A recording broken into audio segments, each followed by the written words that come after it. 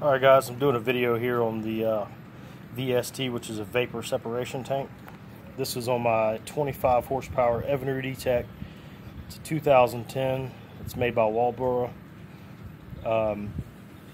Try to find other videos on the smaller VSTs. All I could find is the larger horsepower engines, like the Carter VST, which VST is vapor separation tank. It's basically just a high pressure fuel pump to feed the injectors.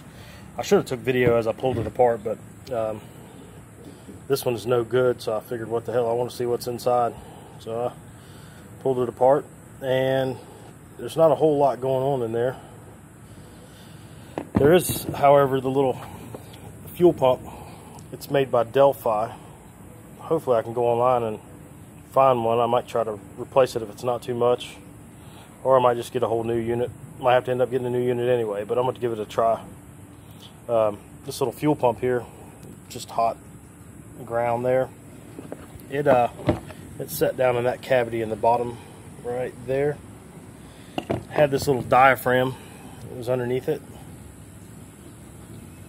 It's kind of gunked up and gooped up. I've already scraped some of it out. And then it's got a, I think it's just a float for like a vent out of the top of this guy here. There's no nothing really hooked to it, and I don't believe, maybe it is for the fuel. Yeah, I believe it cuts off the fuel as well. So you got to be careful when you're pulling it apart. This little 90 spring, needle and seat, and the hose here.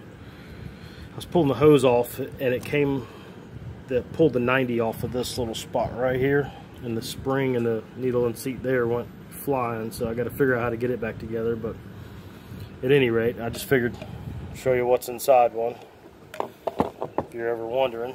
I put power directly to it. I'm about to try to power this guy up outside of the enclosure and see if I can get it to pump anything. But anyways, I'm gonna put another video on here, some stuff about ETECs. It took me a while to find, so I'm gonna check out my other stuff.